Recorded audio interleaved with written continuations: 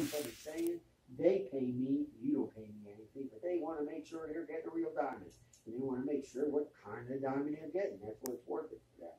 So what we do is put it under the microscope, get them on speakerphone. They ask me a bunch of questions. I answer their questions and yours, both as truthfully as I can. It is what it is. They make you an offer. You can counter the offer. Nothing's in concrete. But when you do reach an agreement, we run to their bank, pull the cash out of their account. You have the cash in your hand. Then I mail them the diamond after you have the cash.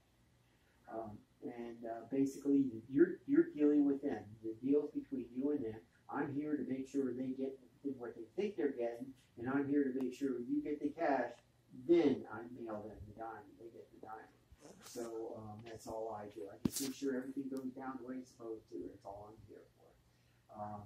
My laboratory is located in Altamont Springs, right off of I-4, physically across the front main entrance